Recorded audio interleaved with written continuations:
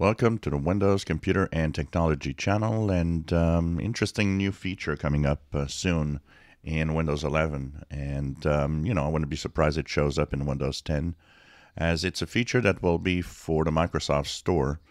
Unfortunately, it would be fun if it go a little more than that, but I know that it's a little difficult. So when you set up new PCs, one of the biggest problems, or if you not just set up new PCs, if you reinstall Windows, one of the biggest problems is, and it's probably the most time consuming, we have to reinstall all of the apps and all of the programs that we use.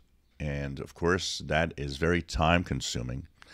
So what happens is, of course, we have to go and check out what apps we have and then update the library with all the different apps and update the different apps. And it's really, like I said, time consuming. But now you set up a new PC.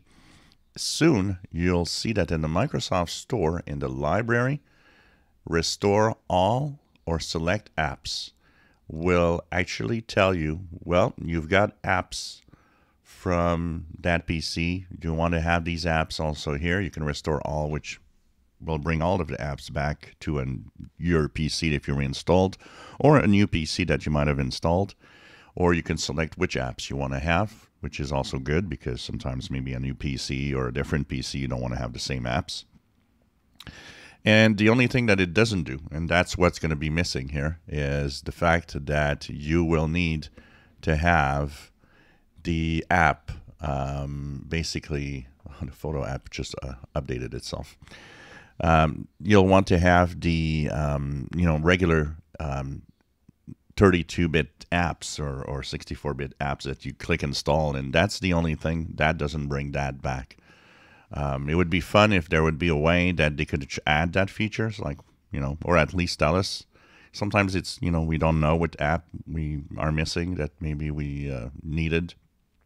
By having that, well, there's a way to know, but of course, it's a different thing from reinstalling from the App Store than reinstalling the different apps that you have to download.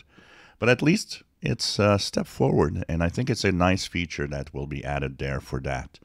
The fact that you can and will be able to restore all the apps from the library when you reinstall or have a new PC.